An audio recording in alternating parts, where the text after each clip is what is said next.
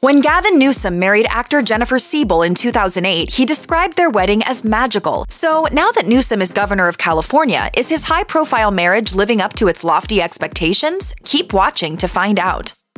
When Gavin Newsom met Jennifer Siebel, the sparks immediately flew. According to the San Francisco Chronicle, a mutual friend played matchmaker, setting them up on a blind date in 2006. Even though Newsom was fresh off of a divorce from his first wife, it was pretty much love at first sight. Siebel was an actor who'd appeared in Mad Men, Numbers, and a slew of movies. Newsom was an up-and-coming Democratic powerhouse, having become mayor of San Francisco in 2004. He was also a self-made millionaire with an upscale chain of wine stores, wineries, restaurants, nightclubs, hotels, and retail shops, as noted in the Los Angeles Times. Despite his high profile, Siebel told the San Francisco Chronicle that she didn't know much about Newsom when they first met, aside from him being a, quote, politician with aspirations. However, they hit it off instantly. Siebel told the Chronicle, "We had so much in common we were blown away, from our love for Africa to our interests in political issues to art and the wine business and college sports."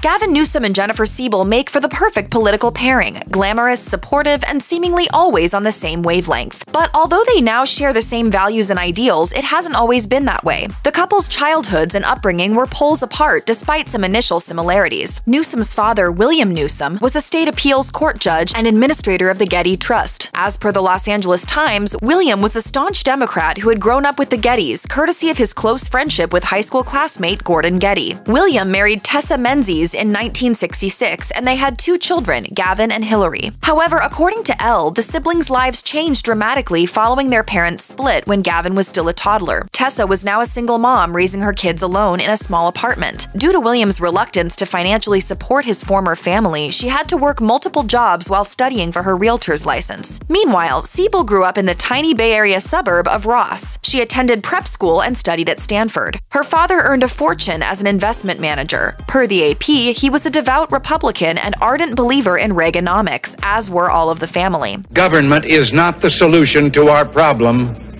Government is the problem. Siebel eventually formed her own political ideology, however, and in 2008 she switched from being a registered Republican to a member of the American Independent Party per SF Gate.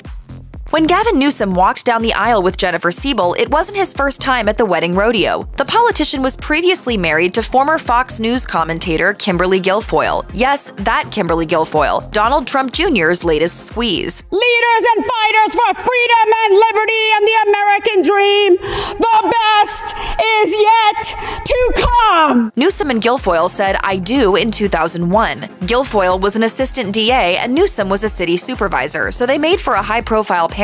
Guilfoyle quit her prosecutor role to join her husband's campaign team as he ran for mayor. She moved from the courtroom to the camera following his win, starting as an on-air legal analyst before landing a gig with Fox News. However, San Francisco's new First Lady soon moved to New York in order to further her career, and by 2006 the couple was divorced. Newsom was suddenly the hottest bachelor in town, and he made the most of it, dating actor Sofia Milos for a spell, according to the San Francisco Chronicle. Meanwhile, Siebel lived it up in Los Angeles as she built her acting career. Back in her Hollywood days, Siebel hooked up with George Clooney. The actors saw each other for a brief period in 2002, so brief that Clooney admitted to Esquire, "We went out for a minute."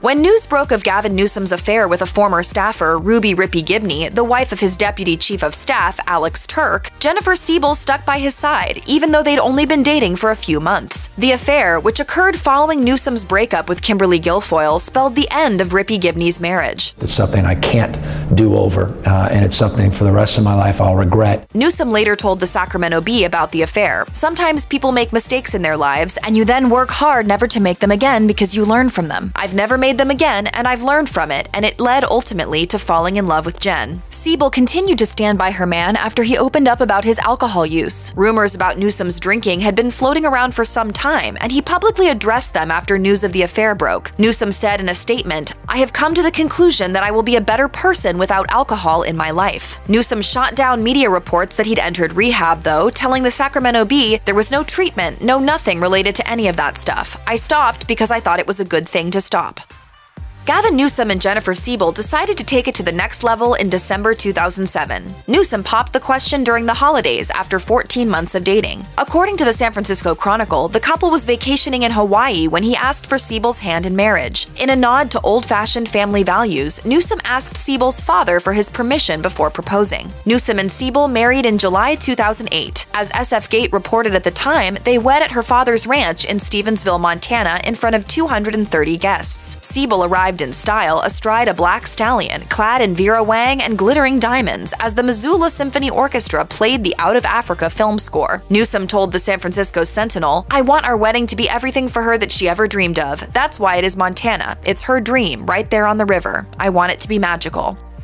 Jennifer Siebel is passionate about reversing injustice, gender bias, and financial inequality. She's made 3 documentaries: Misrepresentation, The Mask You Live In, and The Great American Lie. Here's what the San Francisco Chronicle had to say about The Great American Lie. The film makes a strong case that the system, as it is currently structured, puts the American dream out of reach for anyone born poor, except for the extremely gifted or extremely lucky. Gavin Newsom is publicly supportive of his wife's views. However, he has no problem with putting those concerns aside when furthering his political ambitions. Jacobin magazine once wrote of Newsom, "If centrist liberalism were a person, that person would be Gavin Newsom. He talks a big game about equality and justice, but his actions as governor of California tell a different story." Despite being raised by a single mom in a modest apartment after his parents divorced, Gavin maintained a strong relationship with his father. William Newsom was close friends with Gordon Getty, an administrator of the Getty Trust, according to calmatters.org. William's position as a state appeals court judge also enabled him to form bonds with other family dynasties, and Gavin relied on those friendships to launch his political career. According to the Los Angeles Times, 8 of San Francisco's most elite families have been Gavin's most prominent financial contributors over the decades. The Wall Street Journal reports that the California governor raised $70 million to help defeat the recall threat thanks to his uber-rich connections. In addition to raising their 4 children, Gavin Newsom and Jennifer Siebel also work closely together. The filmmaker was by his side when he met with the president of El Salvador in April 2019. Unlike many other politicians' wives, Siebel didn't just smile and make small talk. According to the AP, she quizzed the president about his country's human rights abuses against women, in fluent Spanish no less. According to the AP, since he became state governor, Siebel has encouraged her husband to decrease wage disparities and improve family leave provisions, and it appears her hard work paid off. In May 2019, Newsom announced his Parents' Agenda. The legislation expanded paid family leave for each parent equally and increased tax credits to benefit low-income families. Newsom also decreased taxes on tampons and diapers as part of the new state budget. Both Gavin Newsom and Jennifer Siebel purport to be staunch supporters of the Me Too movement. In 2019, a CA.gov press release announced Governor Newsom signed landmark legislation drafted in response to the Me Too movement focused on sexual harassment prevention and accountability, and creating a safe workplace for all Californians, especially women who experience sexual harassment at disproportionate rates. However, both Newsom and Siebel have come under fire for alleged shady dealings involving Harvey Weinstein, the convicted sexual predator and rapist that sparked the Me Too social movement. Newsom's commitment was called into question when the Washington Free Beacon reported that he'd apparently been given a $300 bottle of wine by David Boies, one of Weinstein's attorneys. The gift was accepted by Newsom a month after it was reported that Boies had been hired by the disgraced movie mogul to dig up dirt on his accusers and victims. Siebel's ethics were put under the spotlight after Rose McGowan alleged in an interview with Dave Rubin that she'd attempted to broker a deal in return for the outspoken actor's silence. Rubin tweeted a clip of the interview and revealed McGowan told him Jennifer called her on behalf of Harvey Weinstein's lawyers 6 months before the Weinstein scandal broke to make the story go away. Gavin Newsom and Jennifer Siebel are more than just spouses and parents, they're also each other's biggest supporters. In an interview with the Sacramento Bee, the California governor had this praise for his wife. "I value the incredible work Jennifer's done on issues of gender equality, pay equity, how we're raising our boys, and now a growing commitment to income inequality." Meanwhile, Siebel told the Bee in a separate interview, "Gavin and I are just very aligned, and we educate each other. He's like my best researcher, and he's learned so much from my films, and I've learned so much from his work."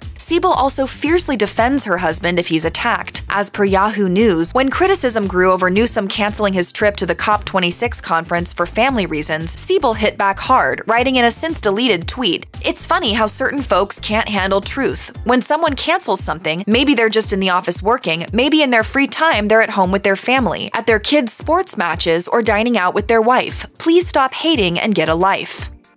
Jennifer Siebel tore up the political rulebook when Gavin Newsom became governor of California. Historically, governors' wives have always been referred to as the First Lady, but that didn't sit well with Siebel, who chose the title of First Partner instead. Following Newsom's victory, Siebel tweeted, "Being first partner is about inclusion, breaking down stereotypes, and valuing the partnerships that allow any of us to succeed. Grateful for this opportunity to continue advocating for a more equitable future." The filmmaker told the Los Angeles Times that the title didn't mean she viewed herself as a political equal. Siebel explained to the newspaper, "But I see that we complement and support each other, and I'm obviously a thought partner of his, and the main thought partner." During the campaign, Siebel had equated gender roles to straitjackets, according to the Buffalo News. Siebel told the outlet, "You lose something in the process of performing masculinity or performing femininity, which is being a lady." Siebel vowed that if Newsom won, she'd utilize her new power in productive ways, including advocating for mental health issues and dealing with sexual harassment-related matters, according to the Mercury News. Meanwhile, even though she fully supports her husband in any way she can, Siebel remains committed to continuing her own career and advocacy work. She's also made it clear that she's never going to be a trophy wife, quipping to the Mercury News, "I've already played that in Hollywood."